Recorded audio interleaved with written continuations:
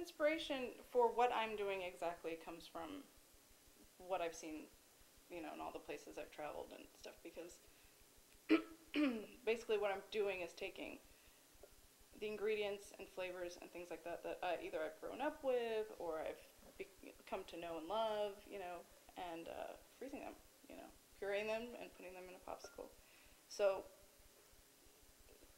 but direct inspiration for popsicles comes from fruit vendors and popsicle vendors in Morocco and in Mexico that I saw. Um, there's just nothing even remotely like that right now here. Like, it's simple, but it's really yummy. It's really good, and it's a much better popsicle for your kids. And as a mother, I care a lot about what my kids eat. Before I got into this, like I said, I was a cake maker.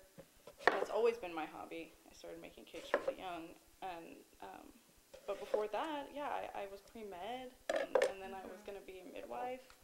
But I have such a sweet tooth. I mean, I was a cake maker. I love cake.